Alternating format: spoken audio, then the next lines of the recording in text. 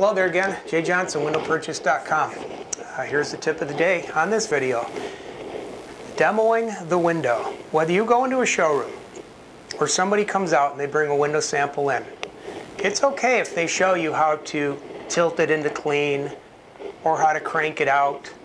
And actually the specific style of window I would say I'm referring to today more than any would be the double hung window. These are double hung windows. They go up and down, they tilt in for cleaning. But I'm here to tell you that most double hungs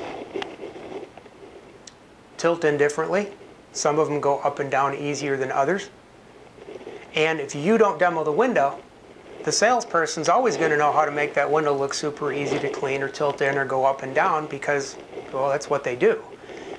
You need to demo the window yourself after the salesperson's done demoing it for you. You see how easy or difficult it is, or complicated, or not so easy, or it's too hard to go up or too hard to go down, or how many processes or steps you have to go through to tilt that window in. Because I'm telling you right now, there are major differences in a lot of different double hungs on the market and how they operate and how easy it is for you. Again, one brand of window I know, they have, this isn't the window by the way, but they have these little latches all the way up here in the far corners. And you have to drag those all the way down here. It's a process.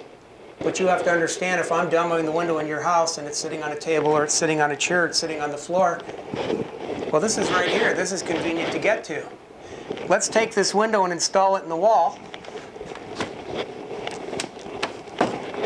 Now, I got to reach way up here to get to those, to slide them down. But wait, first I got to raise my blinds. So now I'm raising my blinds. What happens when you raise blinds? Well, they don't go to nothing. They usually collapse. When they accordion, they're usually sticking down 3, 4, 5 inches from the window.